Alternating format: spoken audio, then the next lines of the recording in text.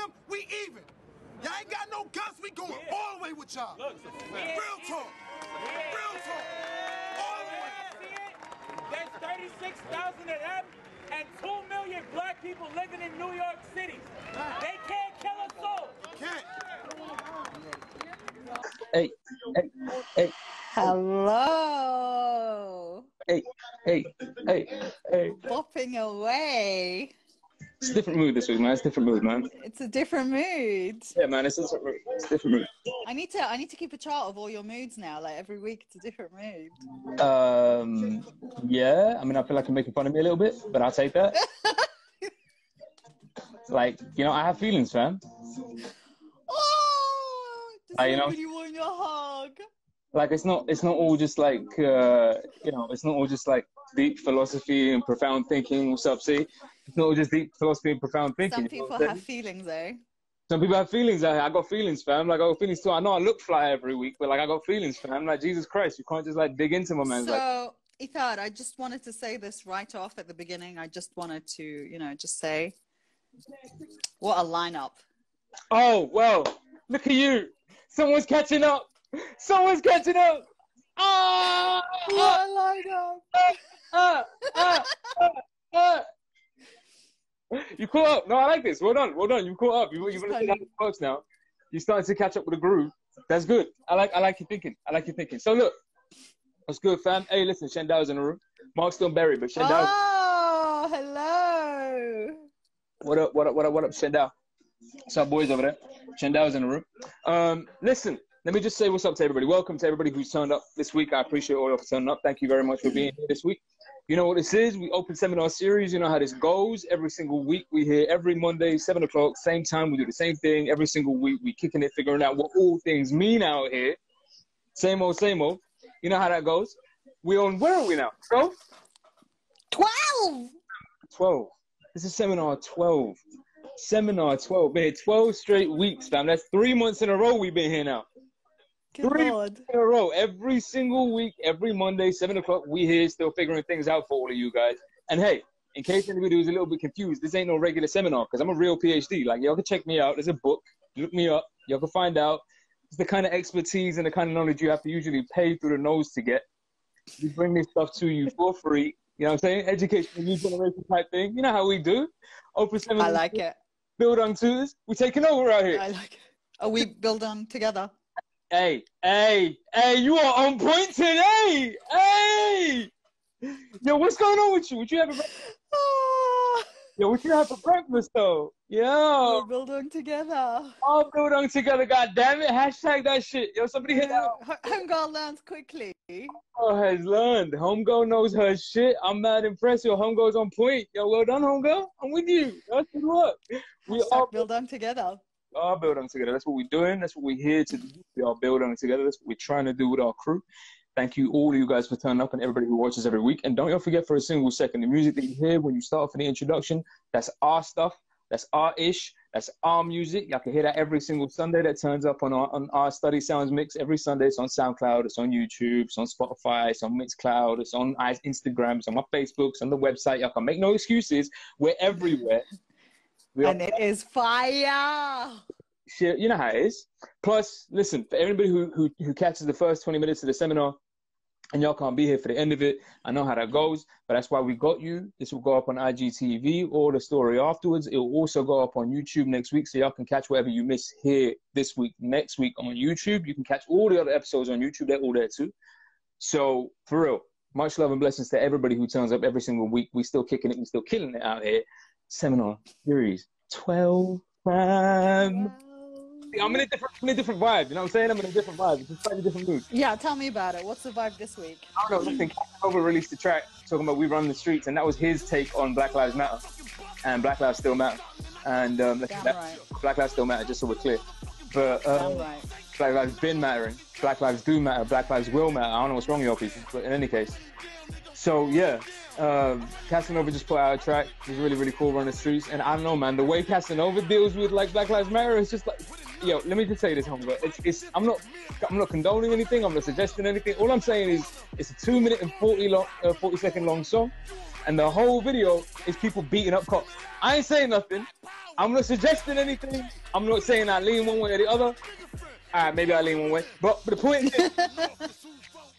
Kill Neil Wilson out in Oakland. Let's get the cracker. Who attacked her? I'm feeling blacker. They better call for backup. What do you want? I grew up in Peckham. What do you want? Lines have been drawn. Fam, I grew up in Peckham. What do you want from me? Yeah. Defund those motherfuckers. Hey, listen, before we even get into the seminar, let me just say this. Let me say this outrightly. First and foremost, I want to say what's up to Chaz, the Capitol Hill Autonomous Zone, out there in the United States and Washington State. They're killing it out there. You cannot rebuild until you break it all the way down. Respond to the demands of the people or prepare to be met with any means necessary. By any means necessary. So when this goes on YouTube, like for real, one up to Chaz. Yo, keep that going, man. And defund the police like a motherfucker. Defund the police, yes. Defund the Let's do police this. like a Let's do motherfucker. Like a Let's do motherfucker. this. And I mean, like, for real. Like, I ain't even talking about, like, yo, be light with it. Let's be conservative. And I defund those motherfuckers. Like a motherfucker. I can think of 1,000 people who do that job way better. I don't need no bulletproof vests. I don't need no weapons or nothing like that. We can do that job 1,000 times better. Like, defund those motherfuckers real quick. We don't need those people. But, anyway, all of that aside, we are here for a reason. This ain't a political seminar. It will be at some point. Oh, yeah.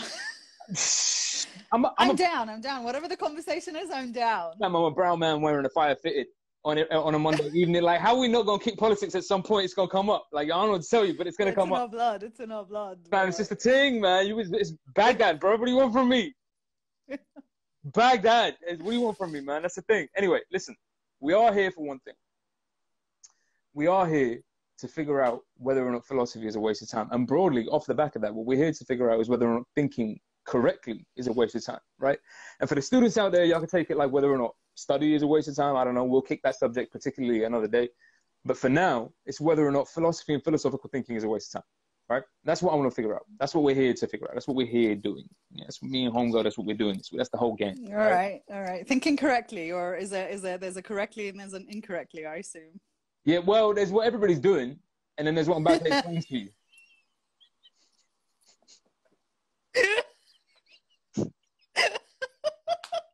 All right, sorry. I apologize. I don't really apologize.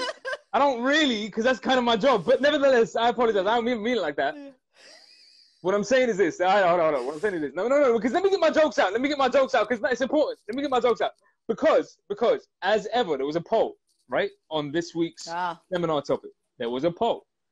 And the question of the seminar is philosophy a waste of time? That was that was the question that we asked, whether or not that's what happened. There was a poll put up, and I was intrigued. Because in both... And I'm dying to know the results. Oh, you want to know? Oh, you want to know? This is hilarious. Okay, you want to know? So here's what happened. So the poll has... Maybe I don't, actually. Oh, you want to know? The poll's been up for like 48 hours or something like that. I don't remember how long exactly, but the poll's been up for a little while. The results? Almost. I'm not saying it is, but almost 50-50 split. Almost. It's not. There was a winner. But it's almost a 50-50 split, right? As to whether or not philosophy is a waste of time. But here's what kills me about this. Never mind the 50-50 split. That's not what's important. Never mind that some people think that philosophy is a waste of time. That's not what's important. We can assume that much. That's not what's important. What's important is everybody who said that philosophy is not a waste of time is like either an ex-student of mine or somebody who knows them. So that begs the question: is it though? No. So here's no. Don't bet no question. All that really means is that for everybody who thought it wasn't a waste of time, it just means I haven't taught you yet. I'm gonna get to you. That's all that means. That's all that means. Everybody who thinks that philosophy is a waste of time, I just haven't gotten to you yet. I'm gonna get to you. Don't worry. That's what we're here for. So y'all just hang around. Particularly those people who thought it was a waste of time. Y'all hang around. I'm gonna figure things out with you. We're gonna chop this up, see what comes of it. But having said all of that, let's get into this. In order for us to figure this out, as ever, as we do every week, like I said, I'm actually an academic. I don't look like one in the sense of like, I don't dress like an idiot. But I'll tell you. I don't know what to tell you. But we do have to treat this like serious academic individuals, right? And insofar as we're doing that, we do the same thing every week, right? And what we're doing this week is the first thing in order for us to figure out whether or not philosophy is worth time to make sure we know what the hell the word means. Because we might know what the hell the word means. Let me give you an example. I was in a cab one time. Ain't story time, relax. Don't get carried away, this ain't story time. But I was in a cab one time. And like, driving around, my man's taking me to my spot. Everything's cool. And then my man says to me at one point, he's like, yo, what do you do? And this is back when I was doing a PhD. He's like, what do you do? And I was like, I'm studying for a PhD. He's like, oh, for real? Like, in what? I was already impressed because most people get like, shit, like, what's a PhD? But all right, cool. But he's like, no, for real, what do you do in your PhD in? I was like, philosophy. He goes, philosophy? And I was like, philosophy. And he goes, really? And I was like, nah, for real though. And he says, that's amazing. And I was like, I'm really impressed. Because I'm like, wow, somebody gives a fuck enough about philosophy that they're like, they think it's a cool thing to study. And they think I should be studying it. Like that's not a common reaction, particularly not from a cabbie. Yeah. So my man pauses for like 5 minutes, carries on driving, looking intently. And then he looks over at me. So, does that mean you could tell me the future or something? I am Septic Peg.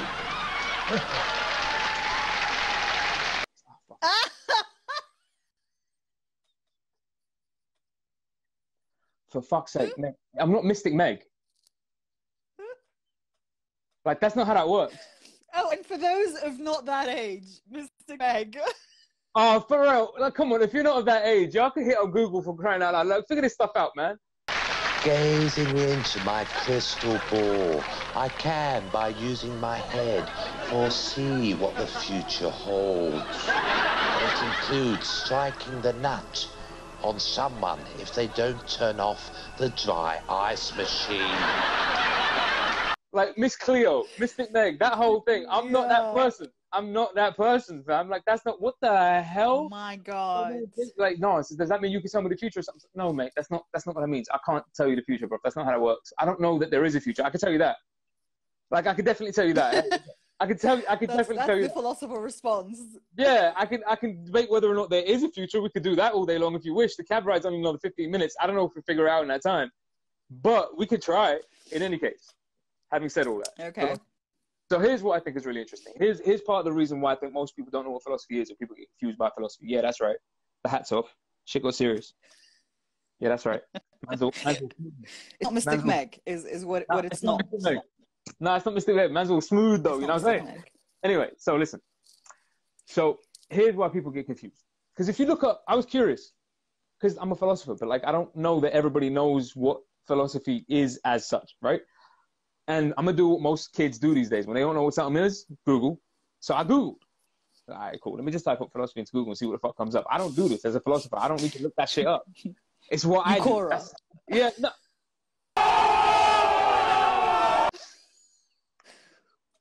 I'm going to just wait. Nowadays. No, I'm going to wait. I just wait until you get the jokes out. I'm going to just, nah, you get it out of your system. Homie, do your thing. You get that. Do your thing. That's cool. Stop it. Listen. So the point is I Googled it, right? Shut up. I Googled it. When you Google it, here's what happens, right? You Google the word philosophy, look for a definition. And the definition that you find, and this isn't just like the average definition, it's the Cambridge definition. The Cambridge definition, the use of reason in understanding such things as the nature of the real world and existence, the use and limits of knowledge and the principles of moral judgment. That's not philosophy. That's, because there was a lot there to unpack. Yeah, I hate to break it to you. I read it and I was like, philosophy. Nah, I hate to break it to you. I read all of that and I was like, yeah, none of that is philosophy. What are you guys talking about? The use of reason and understanding. So it's not the use of reason? Well, a little bit. The use of reason, understanding such things as the nature of the real world and existence, the use of limits of knowledge and the principles of moral judgment. Okay. So I read this and I was like, all right, cool. And then it continues to talk about Descartes being, the grandfather of modern philosophy and, formal thinking. We already had that seminar. I'm not going back over this. And you've already kind of buried We've him. already, a couple of seminars ago. Shots were fired already. I know he's a dead Frenchman, but like still, shots were already fired. Like it's already done. It's what it is. If y'all want to find out how I feel about Descartes, y'all can check it out. Go back on the other seminars. They're on YouTube. Go check it out, right? But I ain't doing that right now. The point is, Then you look up the etymology of the word. That is to say, like we usually do, we look up where the word comes from, right? So never mind the definition as it stands now. What I was much more interested in is what the etymology of the word is, because we are still using the same word that was being used in ancient Greece. Let's say the context or the place that people tend to attribute the origins of Western philosophy to, ancient Greece, right? So cool. So we are still using the same word. Philosophy is the same word they were using. We just pronounce it a little bit differently, but it's the same word, right? Now, when you look up the etymology, things get a little bit different. So the etymology of philosophy then becomes philosophia, obviously because it's Greek, so it's got to be a little fancy. It becomes, now, you know how they do. It becomes philosophia. And then from philosophia, you get the translation, the love of knowledge, the pursuit of wisdom and systematic investigation. Yo, I feel like we've lost homegirl. Everybody, listen, this is just me and you now. We can edit this out later, but it's just us now. We lost homegirl. And look, she's gone. Anybody got any jokes on homegirl? Y'all can kick it right now. She won't know nothing. This is your chance. This is your opportunity. Say something. I'm having serious Yo, connections. what's up, Anybody homegirl? diss me in the meantime.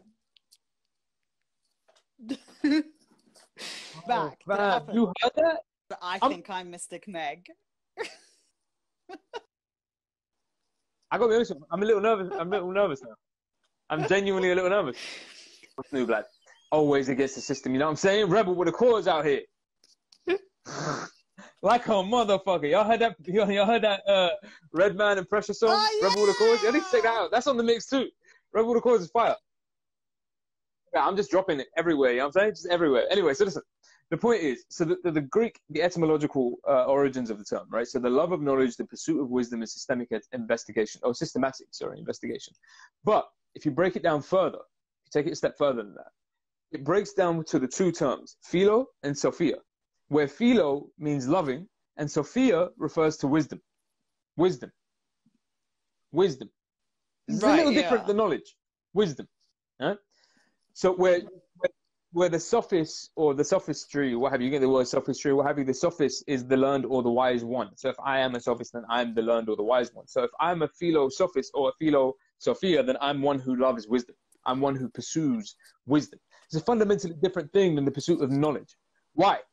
Because knowledge, in a very, very simple, really matter-of-fact terms, I'm not going to kick any complex philosophy, but this is why I have the PhD and why y'all come here every single week, goddammit.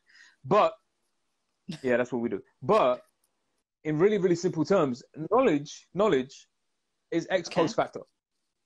To take it out of the weird Latin that reminds you that I had a PhD, yeah, to kick it out of the weird Latin. Oh my God. What else is that for? That's the only reason you do it. But to take it out of the... Why else do you think we speak in Latin every now and then? What else are you doing it for? It's just to go like, yo, by the way, this was really hard. I'm a doctor and it took a long time for me to get this right. The point is, ex post facto means after the fact, right? Ex post facto. It means it happens after the fact. Knowledge by definition is retrospective. Huh? That's to say something has to happen in order for me to then know about it. It's ex post facto. And wisdom? It's retrospective. I can't know something until after it's happened. Wisdom, when you are wise of something, you understand what was there before you knew it. Ah, Mystic Meg. I am psychic. I am psychotic. Systematic. Systematic What do you mean by that? Systematic investigation just literally means investigation, but by means of a particular system. And then how do you define that? What's the system? Let alone the equation. That's where it gets interesting. Because when we're talking about knowledge, we're presupposing a system. When we're talking about knowledge, we're presupposing a particular system. Let's say what I know, a la Descartes, what I know and what I don't know functions according to an existing system.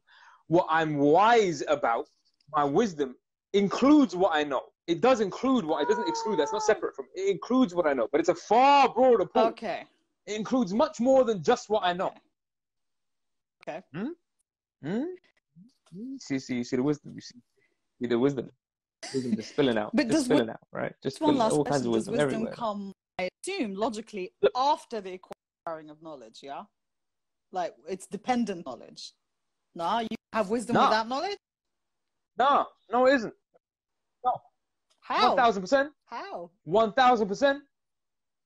How can you be wise about 1 something bazillion% without you can have knowing wisdom what it without is? knowledge. You know how many wise... Nah, fam. No. You know how many wise motherfuckers know all kinds of shit but don't know how to use a phone? Knowledge. They Yeah. don't know how to look up Google. That's knowledge. Knowledge is not specific. What's non-specific knowledge? Gibberish? It sounds like you said fish sticks. Fish sticks. No, but here's the problem.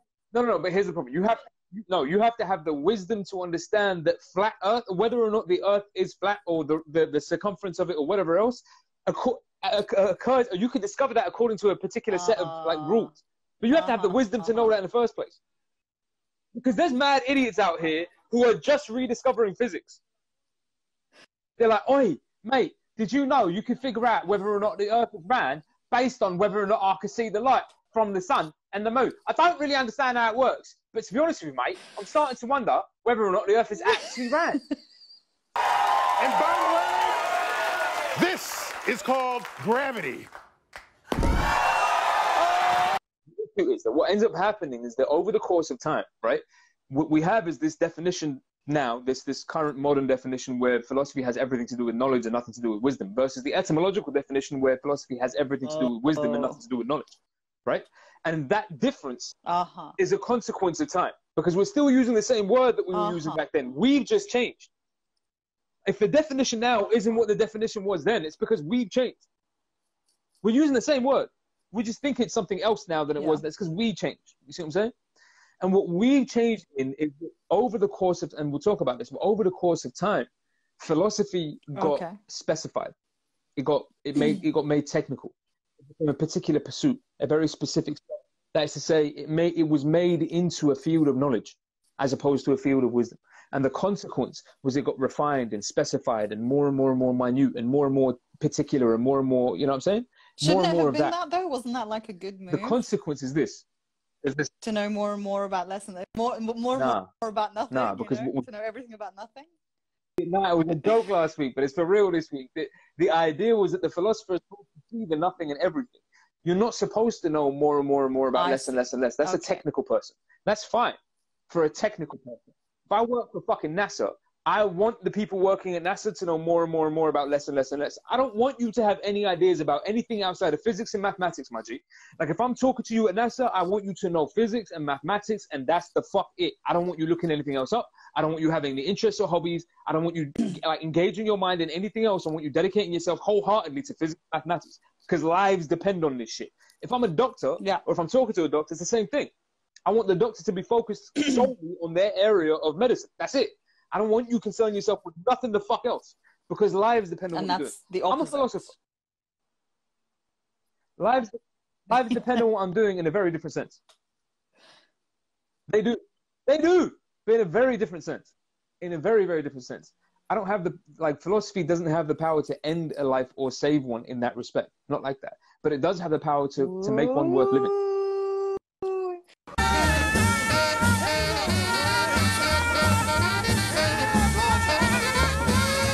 Now you got my attention. Philosophy. Yeah, I love that. You think I have bars? It makes life You think I have bars? Oh, you because I turned up mad relaxed in my just like in a regular tee. I just turned up relaxed in a tee. You thought I ain't come with bars. Bars, like, what are you talking about? It got. That's the difference. So it got more and more specialized, and that was a terrible thing because really. Specified. Okay. Let me sum it up for you. Let me not talk. I'm going to talk, but let me not use the words. The words are from Martin Heidegger. Now, check this out. Martin Heidegger, who I happen to write my thesis about, but in any case, the guy's a dickhead, but never mind him. Martin Heidegger writes, he says, such characterization is a reactive attempt to rescue thinking and preserve its autonomy against acting and doing. He's talking about the characterization of philosophy as knowledgeable. Since then, he says, philosophy has been in the constant predicament of having to justify its existence before the sciences. It believes it can do that most effectively by elevating itself to the rank of a science. But such an effort is the abandonment of thinking. because philosophy is hounded by the fear that it loses its prestige and validity if it is not a science. Not to be a science is taken as failing. That's equivalent to being unscientific. Thinking is judged by a standard that doesn't measure up to it. Such judgment may be compared to the procedure of trying to evaluate the essence and power of a fish by seeing how long it can survive on dry land. For a long time now, thinking has been stranded on dry land. Poetic as well.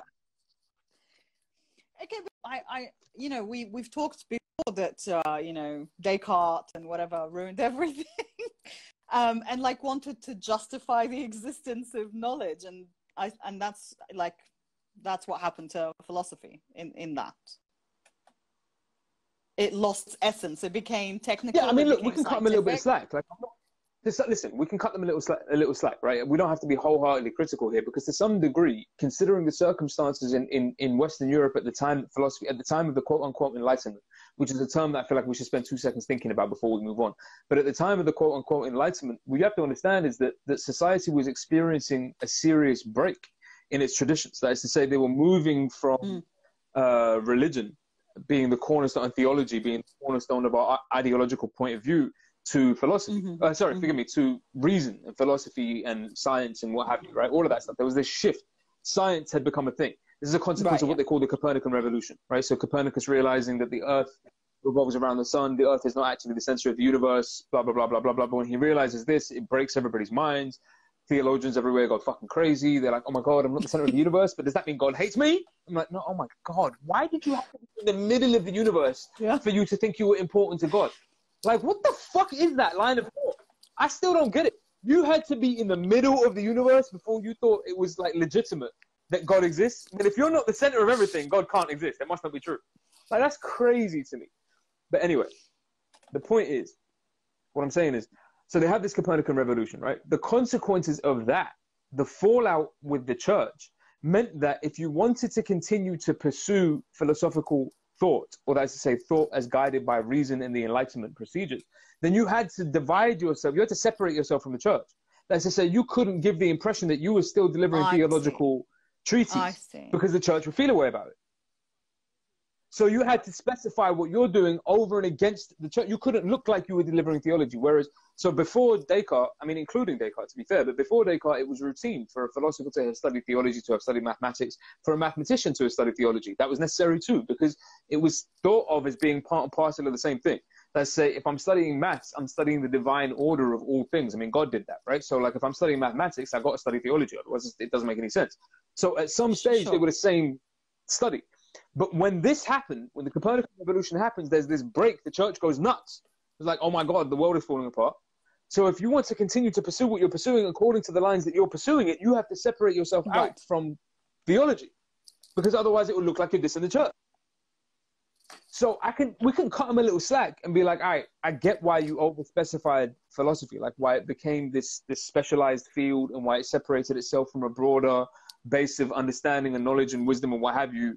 I understand what happened, at least for political reasons. But the point is that we've moved so far down that line now that we've lost track of where we started. That is to say, Nietzsche has this famous quote. I can't remember the exact phrase now, but it's something along the lines of, truth, he says, is like a coin that's lost its embossing. Yeah. Like a coin that's lost its embossing. We all still use it, but no one knows what the fuck. So what I'm saying is that for them, for the Enlightenment thinkers, they had to break from theology and what have you and all of that stuff in order for them to continue pursuing the kind of thinking that they were trying to pursue. Nevertheless, it doesn't justify and it doesn't account for the methods of their philosophy itself. So the way they constructed their conception of knowledge and understanding isn't warranted by that move. I get the politics of it, but their philosophical structure doesn't make any sense. Not warranted. That doesn't make any sense. But that's that shift that happened, right? And it to some degree, I'm gonna say this, to some degree, it's explained by the paradox of what they call the Enlightenment, right? Like, think about it. Just think about it. The period of time they call the Enlightenment is the same period of time when empire started expanding. That's But think about this. Wait, it gets deeper than that. Think about it.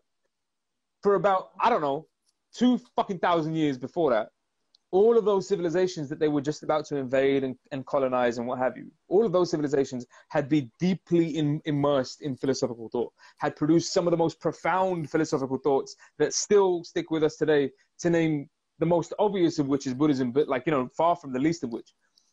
Hinduism coming before that and what have you. These are profound systems of thought, complex systems of thought, whether you agree or disagree. These are deep, complex systems of thought that had existed, predated Europe by a long way. Then empire happened. Europeans decided to come south. They colonize everybody, destroy everything, steal, rape, pillage, burn, what have you. Take the shit back to the northern hemisphere. Fuck it all up, René Descartes. Fuck it all up, Arthur Schopenhauer. Fuck it all up, Immanuel Kant, what have you. And in every single instance, never fail, if you read their footnotes, never fail to remind us that their philosophies originated in the southern hemisphere, or originated in what they call those barbaric brown people who didn't know what they were doing with that philosophy in any case. Arthur Schopenhauer at one point says in a footnote of his in volume 2 of the World as Will and Representation, it's evidence of God that gems of knowledge such as these have ended in a white man's hands. You see the bullshit? But this is what they call the Enlightenment. Just think about how warped a mind that is. To take Enlightenment thinking, let's say to take Buddhism, for example, thinking about Enlightenment, to rape, pillage, and steal that shit, and then call that process of rape, pillage, stealing, and fucking up the thinking, you're enlightened. There's something really nasty in there. Like, that's really nasty. But never mind that.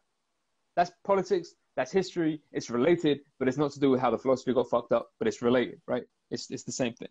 In any case, the point is it then starts to get absurd. Because what happens is, after a while, it starts to get so specified and so specialized that it loses a sense of the context. Well, why does that make a difference? Well, because in philosophy, that's what you're supposed to be explaining, the context. It's hardly a particular study. Yeah. It's hardly a study of one thing. Philosophy. It's supposed to be in study of all things. Huh? And I mean, can you apply, as you said earlier, a systematic way of doing it? I mean, otherwise anybody could just sit there, look at the tree and go, how is that different? Isn't there a particular skill in applying philosophy nevertheless? It's not. There is, but it's not a particular skill that's far removed from that thought that you were just having there. It's not far removed. It's not far removed from intuitive reflection. Like philosophical thought, here's the weird thing about it. Here's the weird thing. Just consider this for a second, right? Just take this let's let this sink in for 5 seconds. I know everybody's using that phrase right now. Maybe it's the wrong time, but still, just let it sink in for 5 seconds. Think about this. Philosophy, or that is to say, philosophical kinds of thought, whether they're theological in nature, what have you, that kind of thinking, let's say theology for the purposes of argument, theological thinking has been around since there have been humans. And I mean literally. Makes sense. No. Literally. See if I'm bullshitting. No. See if I'm bullshitting. Go online, look up Göbekli Tepe. Go look up Göbekli Tepe. Göbekli Tepe is one of the oldest, if not the oldest, site of human civilization that we found, right? One of the oldest, if not the oldest. Fuck knows how many thousand years old it is. But the point is, it's one of the oldest sites of human civilization. Now, what does that mean? Civilization means more than just cave paintings or what have you. Mm-hmm. Civilization means organized activity, right? So when a society is doing something in a group, that means something more than just, it doesn't mean that there's any greater intelligence, but it just means there's more going on here. Because, we organized, we sat down, we talked, we figured out what we were going to do here. Cool. What they found in Göbekli Tepe is evidence of granaries, is evidence of food stores, is evidence of barns, all of those things, which means that people were trying to feed large groups of people. So there was something going on here. What they also found was temples and places of prayer. You know what was weird? When you carbon date the temples and when you carbon date all the granaries, the temples came first. People were, before they were trying to organize food. That means that people literally prayed before they ate. Literally. Like, I'm not saying that we should pray before we eat in terms of, like, let's be good religious people and what have you. We should all say blessings and say thanks to God for. We should.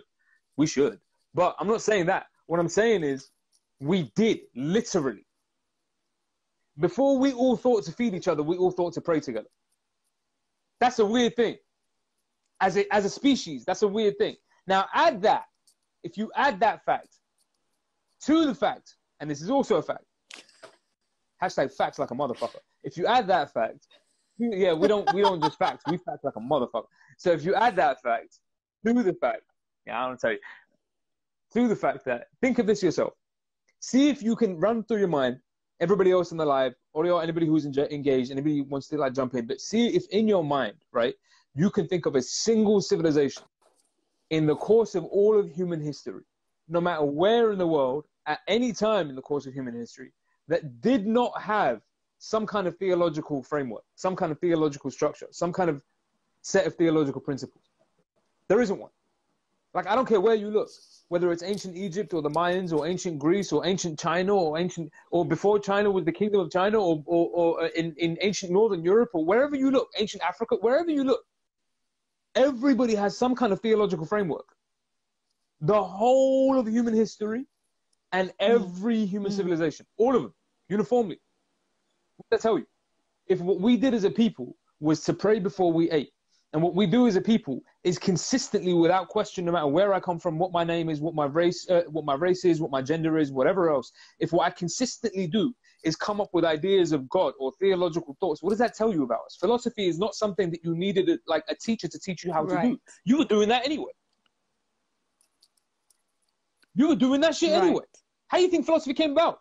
What, were we waiting for philosophers to come along and say, hey guys, by the way, this is philosophy now? Nah, they were doing it, and then they called it philosophy.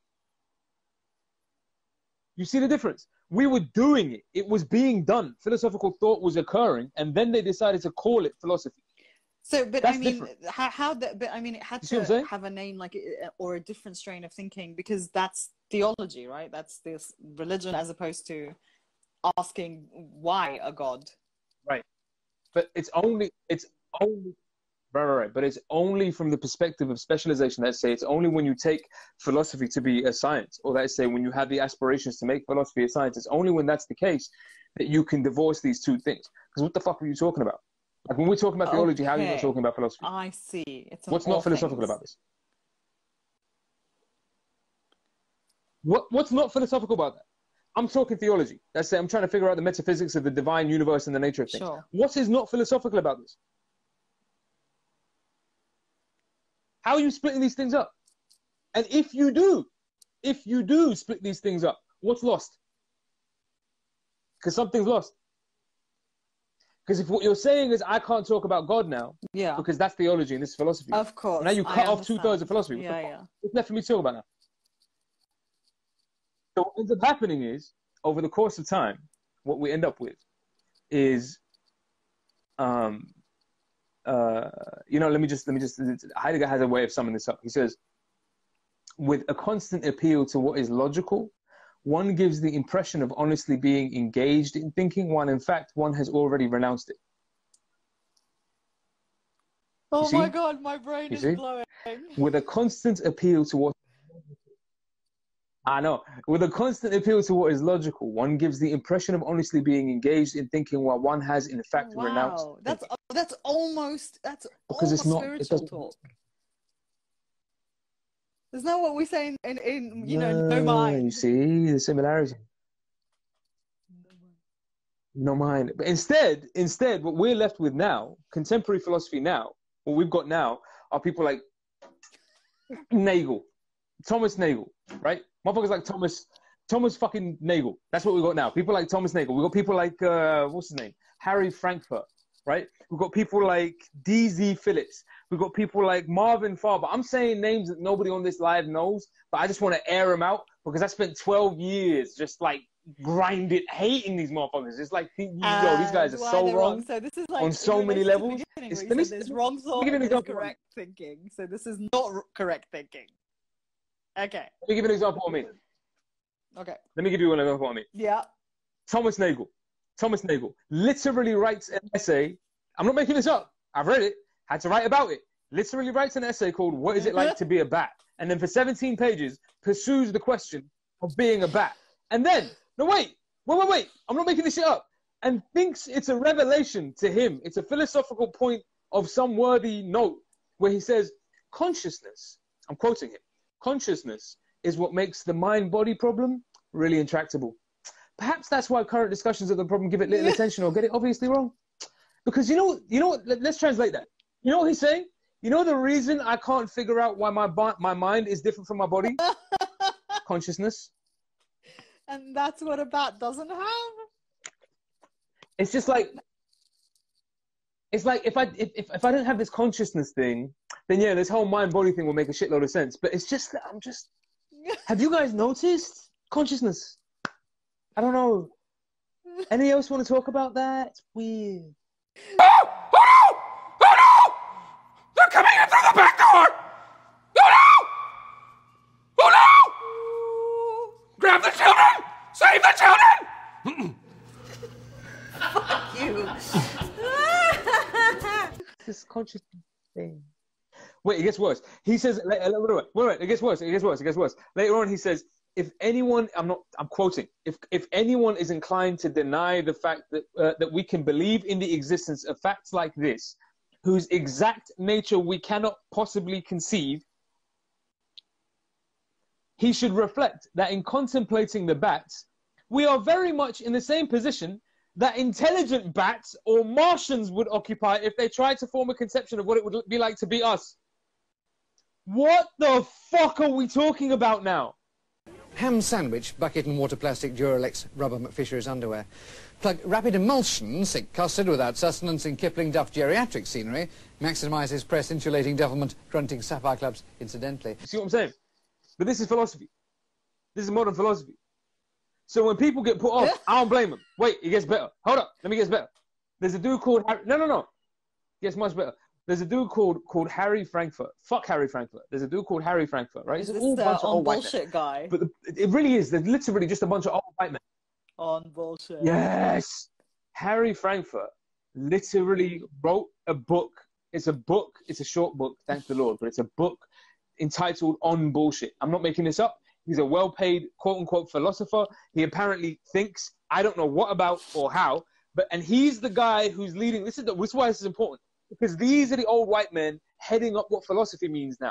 So when I ask the question, what have we lost? This is what I'm pointing out. Because what they're dealing with is this is the shit that we're dealing with. Instead, look at the stuff that we're not dealing with, because this is all we've got left. Look at what we've lost. So what we're left with is things like on bullshit, and no word of a lie. No word of a lie. Nobody has to remember this if y'all don't want to. This is not important. It is literally bullshit. Y'all can see what I mean in a second. I'm quoting my man. Forgive me for taking the time to do this. I'm quoting my man. He literally says, I swear to God, I'm not making this up. This is a philosopher. Quote, one of the most salient features of our culture is that there's so much bullshit. Oh my God. Everyone knows it. Each of us contributes his share. He's doing it right now.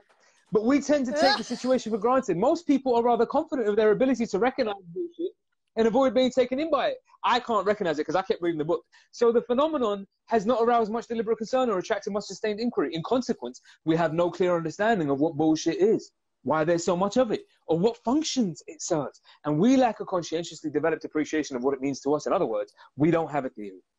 I propose to begin the development of a theoretical understanding of bullshit, mainly by providing some tentative exploratory philosophical analysis. I shall not consider the rhetorical uses and misuses of bullshit. My aim is simply to give a rough account of what bullshit is and how it differs from what it is not, or, putting it somewhat differently, to articulate more or less sketchily, more or less bullshitily, the structure of its concept.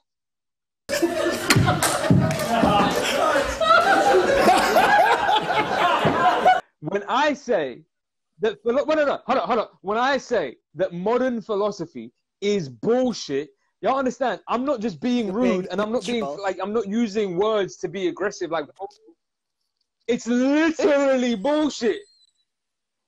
Like, I had to read this shit. I got my PhD reading this shit. You understand the rage? I can. Like, here I am getting my education, thinking that I'm going somewhere, getting a further education, and when I arrive, they're like, "Hey, have you read this bullshit?" And I'm like, No, I didn't read the bullshit. The question is, no, you should read this bullshit. It's great bullshit. As you like, said earlier, you philosophy could be about anything. It is in fact about anything and everything, and we ought not to kind of break it from other fields of study.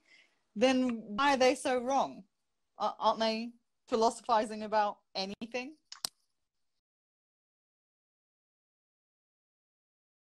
Listen. All right, give it to me. I'm quoting you. I'm quoting you. I'm going to quote for you. I'm going to quote. I want to see your question and a quote, right? Check this out. 2 quotes. Check this out. Just watch the fire, fam. Just watch the fire. You see, what are the Greeks called truth?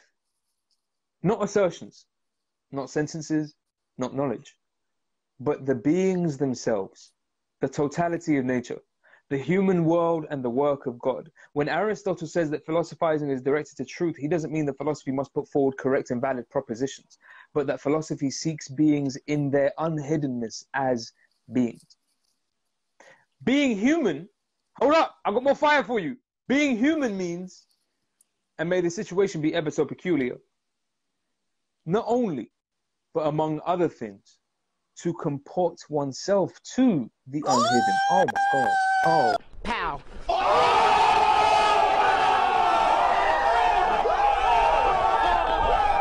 want to read. I don't even know. I'm excited. It's just, That's oh, wow. Like, what the amazing. fuck are you doing to my mind right now, you know? What we're talking about is a very particular kind of thinking, right? Which is, like I say, what's particular about it is not in the scientific sense. We have to abandon this technical scientific language, right? I'll give you one more. Philosophy is not theoretical knowledge together with practical application, nor is it theoretical and practical at the same time. It's more primordial than either, for both of these pertain primarily to the particular sciences. Practical application and theoretical knowledge have something to do with the sciences. Philosophy has something to do with something much more primordial than that. It's much more important than that. I'll give you a sense of what I mean by much more important than that. There's a famous quote where somebody went to their philosopher, their teacher. It wasn't me this time around. I didn't have the bar, but, you know, it's cool. It's cool. That's cool. You know, I could homage to somebody else. It's all right. It's cool. The point is, so somebody went and asked their philosophy teacher, is there a point in philosophy? It's kind of what inspired this question for this week. Is there a point in philosophy? And he says, because I can't do anything with it, which is true, which is a patently true statement. There's nothing you can do with it. Shit, I did mad degrees. I'm here on live talking to you motherfuckers. Like, seriously. Like, look at my life. Like, I'm just, I'm joking. I'm joking. Relax. I love you all. Like, we like listening to you. Like, Jesus Christ, you guys. Can we not do something with our lives? I know, but can we not just do something with our lives? I'm just saying, all right, no, I'm joking. The point is, so they say to their philosophy teacher, they say to I don't know, like, is there any point in this? Because I don't feel like I can do anything with it. The teacher responds, you are 1,000% right. And you are completely correct. There is nothing you can do with this. This is not a tool. It's not a hammer. It's not a saw. It's not a pair of shoes that's going to make you better or anything. You're right. You can't do nothing with this. But philosophy, the problem with that criticism is that it is right. Because philosophy is that one area where it's not a question of what you can do with it. It's a matter of what it does to you. I'm dropping bars all day today. Like, it's bars all day today. It's insane, fam. Mate. Like, I'm about to start writing this shit I have down. to say. Like, so I feel like I should write this shit down. Then I want to kind of let you talk on now. You're inspired. I might go write a book or something. No. Given it's so inspirational, now that you're reading off these amazing quotes, why is it not taught more readily? Like, why is this not on curriculums? Like, why do people not pick up the Foucaults and Heideggers of this world? 2 reasons. There's 2 very, very simple reasons. 1, because it would require a restructuring of the way we do education. We've spoken about this before. So if you want to see what the fuck is wrong with education, you can see up all the other previous seminars where I talk about what the fuck is wrong with education, and you can check that out. There's mad ideas for how we can fix this shit if y'all want to get involved. We are building together right here, right now, like a motherfucker, but we'll talk about that. In any case, the point is that the major reason for it is that it would involve fundamental restructuring of the way education is done, right? And that's a headache, and most societies don't want to do that, and it's all about pragmatism and logistics and what have you, so I get it. Cool, fair enough. The other reason for it is because it's not oriented towards academic achievement. Not really. What I'm saying? It's not oriented to academic achievement. It's because it's not. If you're teaching philosophy correctly, you are not teaching it with the intention of arriving at some academic achievement. That's not your goal. That's not the idea. You're not doing it because you want to get an A. I see. Yeah, yeah. If you're listen, let me make this real simple to you. If you're studying philosophy because you want to get an A in this, then you've missed a whole bunch of philosophy. Because what you ought to be asking is, what's an A? Why am I here? What's a grade? What are we talking about? Now you're doing philosophy. But if I'm doing philosophy in order to arrive at the thing, you haven't sat down to think about what the thing is and the arrival and the destination. All right, that's not philosophy anymore. You abandoned that already. You've decided you agree on a whole bunch of things already. You can't presume a system. That is to say, every other kind of thinking presupposes a particular system. Philosophy is that one area where the intention of the thinking is to investigate all systems. That's the point. That's the whole idea, which means it is the one thing, and this is what I think is really important I want to get to. It is the one area of thinking that speaks to that part of what it is to be a human more than anything else does. That is to say, it speaks to the nature of your being more than anything else does. And there's evidence of this in nothing more than the experience of learning. I'll make it real simple for you, because we're all doing this right here, right now. We're all on the live, and we're all learning. I say we all. Y'all are learning. I'm teaching. But you know what I'm saying? That's just how the roles go. That's just how the roles go. That's just, no, I'm joking. I'm learning for everybody. I'm learning. Like, I'm learning. If I make one too many jokes about my lineup, y'all leave. I'm keeping you on track. I learned that. No, I'm with you. Yeah, we're good. We're good. I learned it. Peace and love to everybody, fam. I learned it. We're good. No, what I'm saying is the process of learning. There's something in the process of learning that we tend to forget. And this is what I mean by why schools aren't teaching this, right? Just think about that. Because when I'm learning, there's something weird about it. When I'm learning, in order for me to learn, I have to know that there's something I know and there's something I don't know at the same time. Yeah. Yeah. Do you see what I'm saying? Because the problem is that when I'm learning, right, I know that I don't know everything about what I'm learning. So that's why I'm learning it. But I have to know what I'm learning in order for me to learn about it. Which is a weird kind of trap you end up in. Because, like, how am I supposed to learn if all right, so there's a quote. Heidegger says, we come to know what it means to think when we ourselves try to think. If the attempt is to be successful, if we try to think, if in trying to think we are going to be successful in that endeavor, we must be ready to learn thinking. But as soon as we allow ourselves to become involved in such learning, we have admitted that we are not capable of thinking. Because if I'm learning, I don't know. Break that down to me in simpler terms, because that's a little complex now. Right. If I'm learning thinking, if I admit to myself that I can learn thinking, you were talking about systems of thought previously. If I admit to myself that I can learn thinking, then what I'm telling myself is I don't know thinking. So the weird trap I get stuck in is the thoughts that I'm currently having that are supposed to lead me to the thinking that's correct. How do I know they're going to get me there if I don't know thinking? I got you. Now, what's unique about human beings and what's unique about philosophy is the thing I was pointing to beforehand with Göbekli Tepe and the fact that every civilization has a theological basis. What's unique about human beings is that as a human being, you cannot but engage yourself in that process of quote-unquote learning, where there's something you intuitively know. In other words, God, spirituality, being, all things. I was having a conversation with a student of mine the other day. In fact, I don't want to air them out, but like, you know, they may or may not have been alive in the course of the seminar, but I'm just saying. The point is, I was having a conversation with a student of mine the other day, and what I was saying to that person was that what's odd about human beings is your capacity to be able to formulate the thought of totality, having never seen it. Yes. How do we do that? How'd you do that? Because in your experience, you've only literally experienced what you have experienced. So the source of the information that you have, the data that you're deriving from the universe, is very, very local, very, very small. Most people don't travel very much. Most people don't see other countries. I know people who've never left Hastings. Like it just, for a lot of people, your world of experience is relatively limited.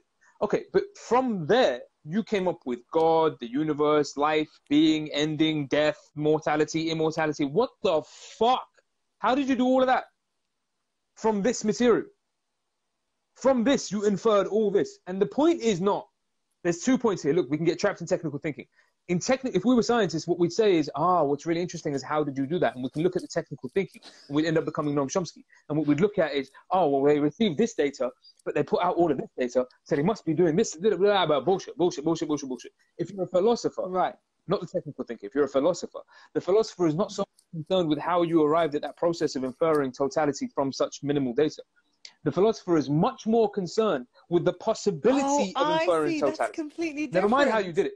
Where the fuck did that come from? Where did that come from?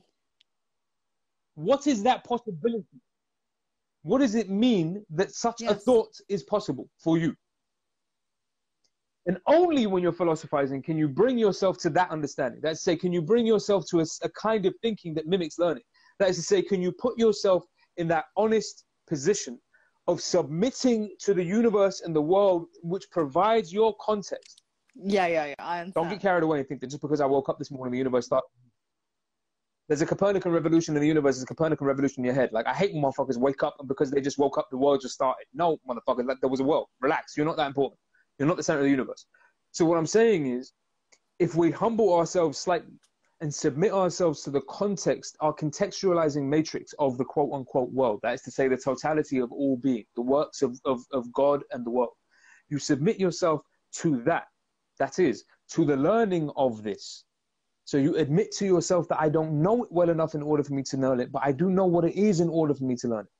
That relationship, that sitting in that position where all I'm constantly doing is striving to understand more, involves nothing technical, involves nothing of the reaching and defining and dissecting and separating out, organizing, compartmentalizing and separating out. It involves much, much, much, much more to do with, it has much more to do with ethics. It has much more to do with the way I move in my world, because it has everything to do with my understanding of my place here and now. This, all of this.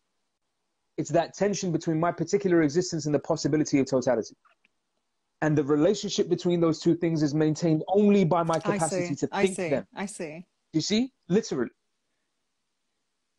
Which means my capacity to think the relationship between the totality of beings, quote unquote God, and myself from my particular perspective is the sole thing which provides my meaning, it provides my value, it provides my assessment, it provides my understanding, it provides my clarity, it provides my peace, it provides my ethics. It dictates how I move in the world. So in order for me to suffer less, in order for me to understand more, and in order for me to submit more often and become more humbled in the world that I'm in, it's necessary for me to engage in what's called philosophical thought. The problem is that it's nowadays considered philosophical thought. Okay, I see. We 60 minutes in, I'm wrapping up the seminar like that. Brah! But there's That's how we do out here. More. If y'all still think philosophy ain't important, hey, listen, we got a part 2 to this motherfucker. We got a part 2 to this motherfucker. I want more. Hey, you got to come back for Missy's movies. Yo, homegirl got her movie references. We got more references. We got more quotes. We got a summary. We got back over everything we just said. Any more details? We're going to summarize everything. I'm going to see y'all on part 2. And we'll come back for that ish. But Missy's movies are a critical thing. I'm really enjoying this. I can't wait. Man, that's our seminar. What up now? Welcome back. All right. Hey, for real, as I was waiting for your live to come on, I was sitting here smiling to myself like, I'm learning things. I like it. Being in philosophy and like stuff is amazing. I know. I ain't doing that accent all day. That's the one accent I ain't repeating. So when we on it, Missy's movies, fam, we got our thing to do. Yo, listen, I know part 2, we've had previous spillovers. Part 2, we have previous, like, you know, we kick it a little longer and we talk about this issue a little more because, you know, spillover. But I want to get to Missy's movie. So unless you got some questions, homegirl. I do. Because you said some really deep stuff in that last 2 minutes. And I wonder if you can just like roll back and cement it, like, you know, Hit it home. That's why we're here, God damn it. That's what we do here. Give it to me. I'm in such a good mood. I'm loving this. I want you to cement it so that it sits, and then we can talk fun stuff. All right, I feel like I feel like I just spent an hour trying to explain to you why philosophy is not cementing things. So like I don't know, I'm a little confused as to what it was that you want cemented. No, I liked what we ended with. I really liked the idea that we ended with, that it's possible for all of us, is how I've understood it. Yes, ma'am. It's what we do. Yes, it's what we already do. But the other nice thing that you suggested is that to have philosophical thinking is to have comportment and to have ethics, yes, and to have. So give me that. I feel like a lot of people act, you know, the quote, act without thinking, right? So how would you reposition that with philosophically? Act without thinking? No, so I'm suggesting that a lot of people act without due thinking, without due consideration, without due anything. Meanwhile, I also dislike people who use philosophy willy-nilly and they go, I'm just being philosophical. I'm like, no, you're clearly not. No, but it's cool. But that's what I'm saying. The availability of the term for people to use in that fashion is because it has been made a technical phrase. You see what I'm saying? Because it's been made technical and specific, you can use it here. You can tuck it in here and there and sound mad special. Like the way I can throw in Latin here and there and sound like I know some shit, even though I know some shit. Like I do know some shit. I don't know how much shit I know, but I know some shit. The point is, what I'm saying is, we could throw that kind of stuff in there and then sound mad smart. So people throw the term philosophy in there and sound mad smart. But it's only because the term has been turned into a technical definition or having a technical definition in order for me to be able to throw it in like that. Like if it meant what I'm saying, it means, how you going to throw it in? What do you mean you're thinking philosophical? What are you not thinking philosophical? Like it would be a weird phrase to use. Like, hey, listen, just to be philosophical about this. Like, when were you not? What about this wasn't philosophical? Because let me make this real clear to you. You and I both walked in and said, good morning. I'm not sure that's the case. That's one. And then when we leave this office, you and I are both going to say, see you tomorrow. And I'm not sure that's the case for two. Because philosophically speaking, maybe. But we both are functioning on that assumption. We both know this. There's nothing new about it. Like, I can't tell you that. Like, if I say that to you, I'm going to look like a fool because you know this the same way I know this. But that means that we're both working on that assumption in the first place. So we're both working on an understanding of the universe, time, what have you, reality, the nature of all of those things is already the prefigured thought before you open your mouth. When I say that everybody's doing philosophy, when I say that philosophy is inherently ethical, it means two things. There's a practical and a kind of like a higher or a transcendental sense in this. The practical sense in which philosophy is both is ethical and is something that everybody's doing. In a practical sense, it's what everybody's doing is because it's what everyone's doing before they open their mouth. That's what I'm saying, right? It's all the stuff that was happening before you open your mouth. So when you woke up in the morning, it's real. I had this conversation with somebody the other day. I was trying to explain to them how to relax your fucking mind, right? Because my man's stressed all day long. He talks all day long. He's going through all kinds of shit. And like, you know, I feel for him because like he's going through some real things. But I'm like, homie, you need to calm the fuck down. So part of that process was teaching him how to calm the fuck down first thing in the morning. And this ain't hard to do. It's just because what happens is as soon as you start your day, you start your day. And that's the problem. Because you think a day has started. You see what I'm saying? You see? I caught you already. You see? Thinking philosophically just means, all right, stop. Hold up. What do you mean the day has started? Stop. I see. And what I mean by that is this. The practical steps of it, this is real simple, right? So what that means is when you wake up in the morning and you open your eyes, that first thought that comes to your mind is your stomach rumbling. And you want to do that first thing that you want to do, usually first thing like that you do in the morning. Either you want to get yourself washed and dressed and get ready to go to work, or you try and feed yourself before you go to work because you know ain't going to be no time on the train, what have you, whatever.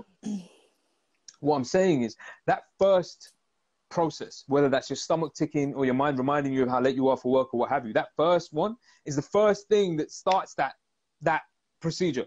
And the second you respond to that, that's going to be your whole day now. Now you're going to spend the whole day chasing stimulants. Because what happens? Respond to that action, and then there's a reaction to your response. And then you got to respond to that reaction. And then there's a reaction to that. I see. And now you're going to do this all day long.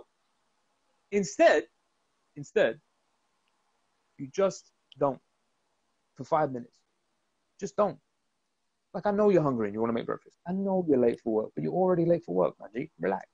Plus coronavirus. Who the fuck? Shit, just do it. Like, I know all of those things. I know all of those things. There's things I've got to do, and there's something on my mind. I know. But at some point in the course of this day, you are going to waste 5 minutes. Make it this morning. At some point in the course of the days, you're going to misuse 5 minutes. Make it now. Just save that misusing your 5 minutes for this morning. And don't do nothing but nothing. Don't do nothing but nothing. Your stomach rumbles, I ain't doing nothing. Your mind starts taking over, I ain't doing nothing. Your brain starts stressed, I ain't doing nothing. I'm not moving for shit. 5 minutes, just chill the fuck out. Just breathe correctly. Wake up correctly. Observe the sky for 5 minutes. Like take in the bird song for 2 seconds. Look at the people outside. Look at the parking lot. Look at that parking lot. Things aren't so bad. Look at the parking lot, Larry. Just look at that parking lot. You know what I'm saying? I know, no, y'all get the reference in 5 seconds. Y'all get the reference in 5 seconds. But I kill homegirl, but y'all get the reference in 5 seconds. No, I apologize for that, because that's an inside joke, but y'all get it in a minute. Oh, I can't believe you did that. Movies. Y'all gotta wait for Mrs. Movies. That joke's coming. I said, y'all get this in a second. But the point is, no, but I'm being deadly serious, right? You've got to take in the context, the contextualizing matrix that gives value and meaning to the day that you're trying to pursue. But think about that. You have to take in the contextualizing matrix that gives value and meaning to the day that you are trying to pursue. That is to say, whatever it is that I'm trying to pursue in the course of that day will be determined in large part by the value and the meaning inherent in the world in which I exist. It's the contextualizing matrix of my environment. If I don't spend 5 minutes looking at it, like, what the fuck? Then you're just running on stimuli. And then you get confused at the end of the day. Like, yo, I feel like I did nothing. You didn't do nothing. You did nothing. Oh. It's because you did. I hate to break it to you. I hate to be that motherfucker. But like, this is philosophy. I don't do no bullshit over here. I hate to, yeah, literally. Now you know what that means. I don't do no Harry. Yeah, literally no bullshit. No bullshit over here. No Harry Frankfurt nonsense here. Now we really philosophizing. What I mean by that is, I'm gonna tell you straight. Once you're just responding to stimuli now, you ain't doing nothing. You just responded to stimuli all fucking day long. You're a human being with the capacity to conceive of totality. And what you did was when I'm hungry, I got to go to work. Fuck, Dave's going to be really mad at me today. Shit, what did Sarah say to me about yesterday? Oh, fuck, am I going to shut the fuck up for 5 minutes? Okay, I love it. I'm saying don't do that shit. I'm not saying don't do that. Do that shit. But can you give it 5 fucking minutes of just doing nothing? Just don't fucking do anything. Like, don't stress about coronavirus. Don't stress about what's going on in the world. I'm not saying that these things aren't true, and I'm not saying that you shouldn't think about these things. Please think about these things. But just give yourself 5 fucking minutes. How do you expect to meet your target if you don't walk to it correctly? Like, it's real simple. Like, yo, nah, Bruce Lee documentary came on the other day, so my mind's like, the point is, but do you see what I'm saying? Like, how the hell do you expect to meet your target if you don't step to it correctly? Like, you won't rush to everything. Like, you want to wake up in the morning and go, bah, bah, bah, bah, bah. All right, cool. No, I bet. You're going to fuck up your whole day and then wonder why. All right, bet, man. Come on. But this is what I mean. Practically speaking, it slows you down, right? Philosophical thought slows you down, practically speaking. But ethically speaking, once you do that, that is to say, once you take 5 minutes to take in the context, that is to say, take 5 minutes to take in your world, I bet you'll find you're a nicer person. Because what you'll understand, it's not a complex thing. What you'll understand is the world. That's to say, you will see what it requires of you. You're not responding to your own stimuli. You're not responding to that buzz that's going on in your head. You're not responding to what's demanded of you in the office environment, wherever else. You're responding to the call. The call is what we would regularly call our conscience. You're responding to that. Like when you walk around and you see an old lady, you want to help her out. When you're busy in your own mind, you won't see her.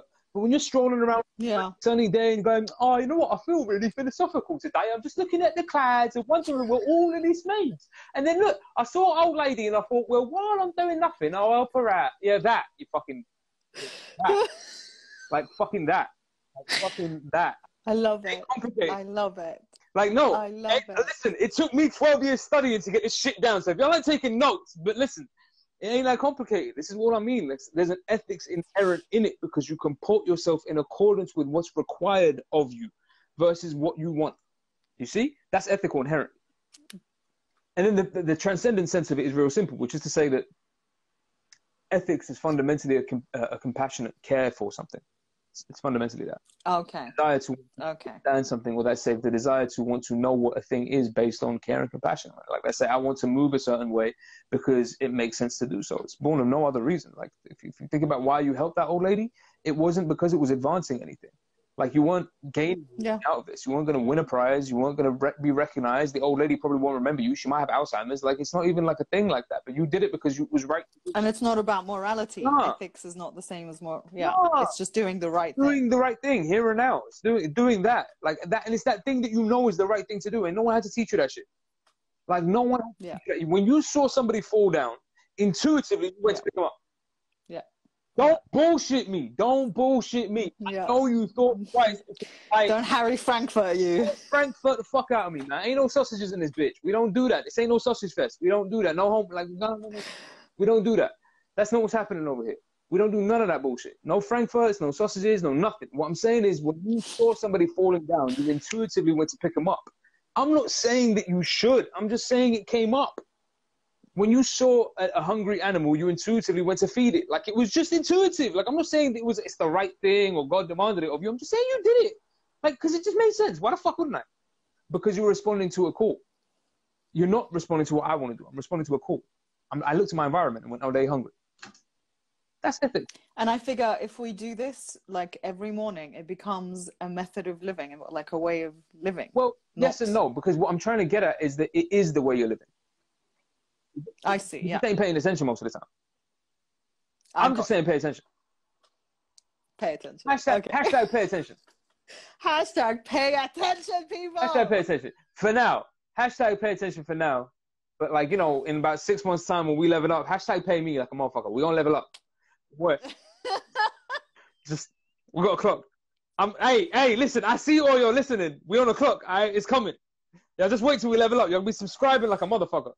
But in any case, no. I'll be there. But that's what I'm saying. Like, there's an inherent ethics in what we're calling philosophical thinking. But what I'm saying is the kind of thinking that you do before you engage all of your stimulants.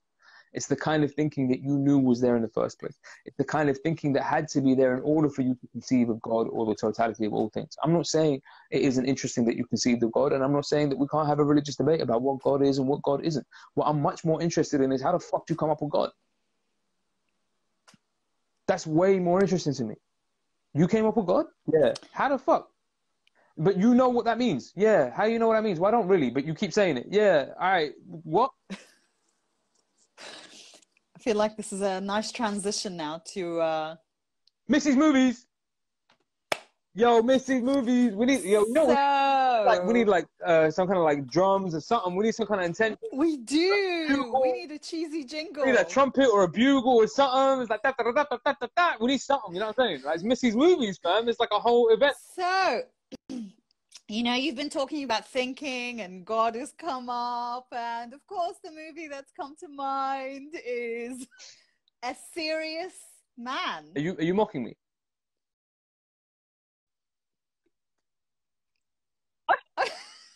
Is that what's happening? You're mocking me? A Serious Man? Are you mocking me? No. Seriously, great ass movie. I do believe you love it. I do love it. I ain't joking. I do. That's a great film. It's a fucking brilliant film. So, for real, for anybody who's here who hasn't watched it, you have to watch it. If nothing else, the dialogue is killer. Like, for those modern guys who love Tarantino, yeah, Tarantino is great. But dialogue like this is killer. Nah, for real, right? for real. I'll give you that. So the essence of which, or the quote that I want to bring, say to you guys at the moment is a conversation between Rabbi Nachna and Larry Gopnik. Yeah. And Paul Larry is shout out our Jewish brothers. Questions. Shout out our Jewish brothers and sisters out there. Big shout out to all our Jewish brothers and sisters. What up, man? Paul Larry is very confused. Why am I here? Why is God? Why does God do these things to me? Anyway, so he's having this conversation with Rabbi Nachna. And Rabbi Nachna says this. How does God speak to us? It's a good question. You know Lee Sussman. Dr. Sussman? Yeah. Did he ever tell you about the goy's teeth? No. What goy? So, Lee is at work one day. You know he has the orthodontic practice there at Great Bear. He's making a plaster mold. It's for corrective bridge work in the mouth of one of his patients, Russell Krauss.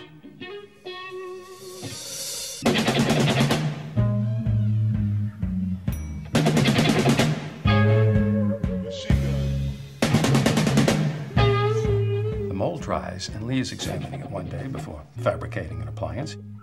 He notices something unusual. There appears to be something engraved on the inside of the patient's lower incisors.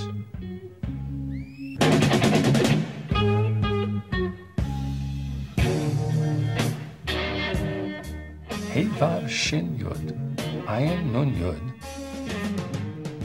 Hoshi Aini. Help me, save me. This in a goy's mouth, Larry.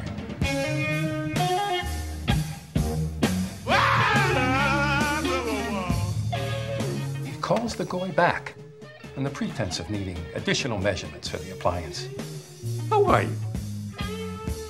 Noticed any other problems with your teeth? No.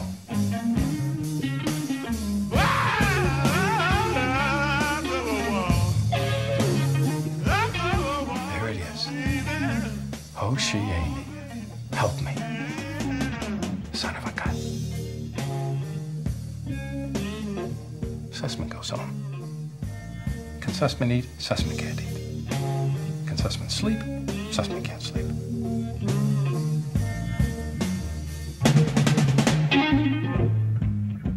Sussman looks at the molds of his other patients, Goy and Jew alike, seeking other messages. He finds none.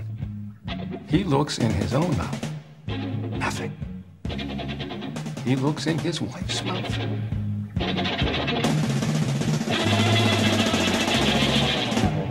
Nothing. But Sussman is an educated man. Not the world's greatest sage, maybe. No Rabbi Marshak. But he knows a thing or two about the Zohar and the Kabbalah. He knows that every Hebrew letter has its numeric equivalent.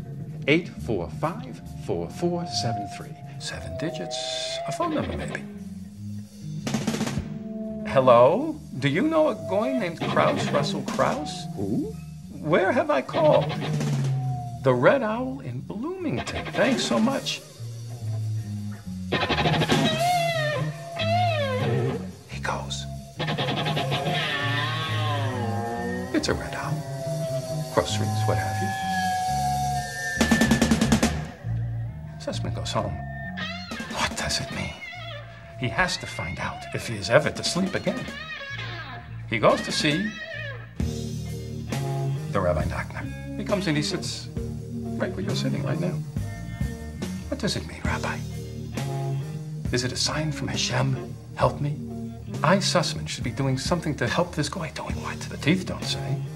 Or maybe I'm supposed to help people generally, lead a more righteous life. Is the answer in Kabbalah and Torah? Or is there even a question? Tell me, Rabbi, what can such a sign mean?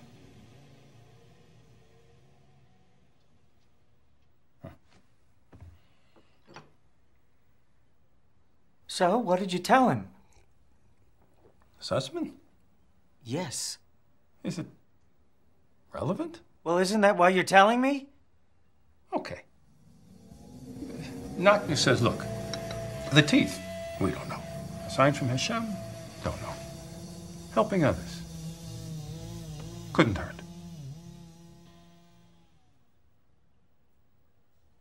No, but who put it there? Was it for him, Sussman, or for whoever found it, or for just for We can't know everything. It sounds like you don't know anything. Why even tell me the story? First I should tell you, then I shouldn't. What happened to Sussman? What would happen? Not much. He went back to work. For a while, he checked every patient's teeth for new messages. He didn't find any. In time, he found he stopped checking. He returned to life.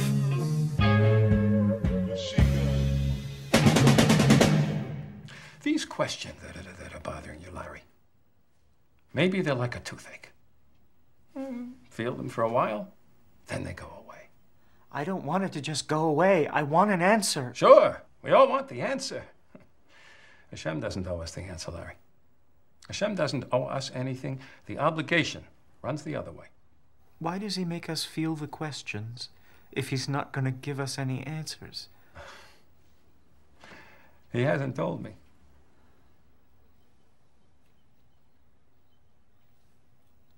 And what happened to the goy? The goy? Who cares? For real, everybody, please watch a Serious serious man. man. Coen brothers, the Coen brothers, They're really geniuses. important. Geniuses. It's a great film. It's a world-class film. It's a brilliant thing. You know, there's a corollary to that story. There's a Buddhist corollary to that same story. Is Yeah, it? yeah, yeah. For anybody who don't get it twisted about Judaism, that's just deep as fuck. But like, there's a corollary to that story in a teacher and a student, Buddhist teacher and his student. He's like this meditation master, and his student asks him a whole bunch of questions, and they're talking all day long and what have you about the meaning of things and da da da. And in the end, he asks him, like, listen, okay, I get all of that, but I'm still confused about one thing. I'm still baffled. He goes, what happens after you die? And my man just looks at him and goes, I haven't died yet. I'll tell you when I get there, bro. Like, what do you want from me? Like, I don't know. I can tell you this. I'm here now. I can tell you all this. I don't know. I'll tell you when I get there. You know what I'm saying? And this is what I mean by that, like that censoring oneself, submitting oneself to one's contextualizing matrix. You know what I'm saying? It's that sense of humbling yourself before the totality of the universe that you are a part and parcel of, that only you somehow can understand from your perspective, which is a weird thing. And it's true. It is true that only you can understand it from where you're standing. Only you stand where you stand. No one else. Yeah. Literally, causality requires that nobody can physically stand where you stand, which means, literally speaking, only you are seeing the sun bouncing off that thing that way. Only you see that way, from that angle. Only you understand the poetry of that movement, of that star at that time from this position. Only you get that. And only you understand the meaning of the movement of your heart and your emotions and your feelings and your life and the narrative of your experiences in the context of the backdrop that you walk through. Only you see that. Do you see what I'm saying? For one to spend their entire life never investigating it, the fuck were you doing? The fuck were you doing? We do this shit once. The fuck were you doing? I love it. Homie, what you out here for? There's meaning. There's mad meaning. Like, what you out here for? Like, I don't understand. Fam, like, the fuck are you doing? If you ain't doing that shit, I don't know what you're doing. Like, I don't know what the rest of this is. I mean, I know what you're doing. You're doing bullshit and finding out whether or not bats are real and finding out responding to stimuli. And like talking about all kinds of other bullshit. That's what you're doing. But like, what I'm saying is, it's not, to sum it up, it's not a question. Like, is philosophy a waste of time? It is time. What are you talking about? Like, what are you talking about? How did you know what time was without philosophy? Like, what are you talking about? It's just baffling. I love this. Is your philosophy left? Like, no. Philosophy to the left, lad. Hey, listen, just so y'all know, this is how we philosophize where I come from. We philosophize back and to the left, yeah? Back to the left, yeah? Go back to the left, yeah? That's how we philosophize, but that's just what it is. We go back and to the left. Like, you just, whatever you're looking at. I love it. Back and to the left. Just go back to what you're presupposing about what it is that you're looking at and then go to the left of that. Just be like, yo, so what's that look like from here? That's what you're looking at. I got you. Left, yeah. Go back to the left. Philosophy back into the left. Back to the left, man. This is how it is. Khalas, innit, man? Get my line, man. Khalas, what do you want from my life, man? Just give me my pause. Anyway, listen. Let me just say this. I want to thank everybody for turning up, part 1 and part 2. I know I keep you up for a good hour and 20. So much love. I appreciate everybody for turning up. I know you don't have to. You kind of do have to, but I appreciate it. You have to because like I'm a feeling. Great learning. You kind of have to because where the fuck else are you getting these bars? Where is that happening?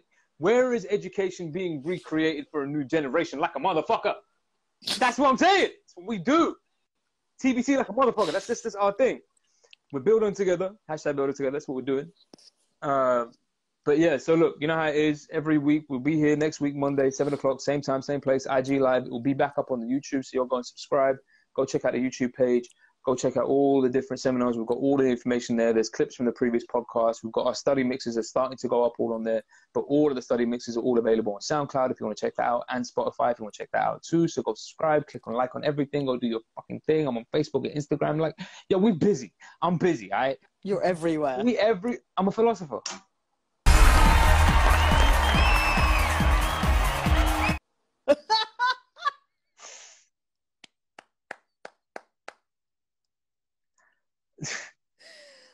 Let's end there. That was awesome. Shit, we invented omnipotence. What are you talking about? Shit. You are on fire today. Yo, I'm telling you, that Casanova track had me running, man. Like, I'm just saying. That Casanova just like, that put that fire in me, man. Yo, Black Lives Still Matters. I love it. I love it. But yeah, in any case, seriously, thank you. Much love to everybody. Honestly, for real. Much love to everybody. Appreciate all you turning up. Homegirl, thank you as ever. Thank you. Much love to you too. And I'm going to see everybody here next week, 7 p.m. Got another issue for you. We're going to kick it. We'll break it down. We'll chop it up. We'll figure things out. TBT, building together. You know how it is. Ain't no one else doing what we do. Peace, one, love. I'll see you all later.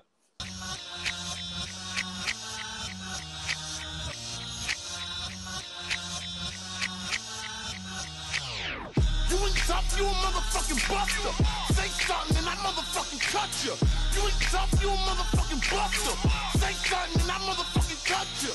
I'm running down, nigga. I'm running down. I'm running down, nigga. I'm running down. I'm running down, nigga. I'm running down. I'm running down, nigga. I'm running down. I take your life with a knife. Fuck the vice, different to me and rice. I'm Eric Garner, standing on that corner. You a goner if I run up on you. You a racist, you a coward. Screaming louder, black power. I got an 8K for the KK. I got a bigger friend for George Zimmerman. Trump in office, who's voting? They killed Neil Wilson out in Oakland. Let's get the cracker. Who attacked her? I'm feeling blacker. They better call for backup. You ain't tough, you a motherfucking buster. Say something and I motherfucking cut you. You ain't tough, you a motherfucking buster. Say something and I motherfucking cut you. I'm running down, nigga. I'm running down. I'm running down, nigga. I'm running down. I'm running down, nigga. I'm running down. I'm running down, nigga. I'm running down. I walk around looking for the Klan for what they did to Freddie Gray in the van. Don't give a damn. Time to rebel for what they did to Walter Scott and John Bell. Fucking nerve of them to say we murdering. When they murdered them, I was Ferguson. It's time to strike back. Time to strike now. It's time to fight now. R.I.P. to Mike Brown. Philando Castile, you a hero. But to them people, your life was worth zero. Look how they left you in your vehicle. Shot wait, I'm all in the cop face. I'm irate. You ain't tough, you a motherfucking buster. Say something and I motherfucking cut you. You ain't tough, you a motherfucking buster. Say something and I motherfucking cut you. I'm running down, nigga. I'm running down. I'm running down, nigga. I'm running down.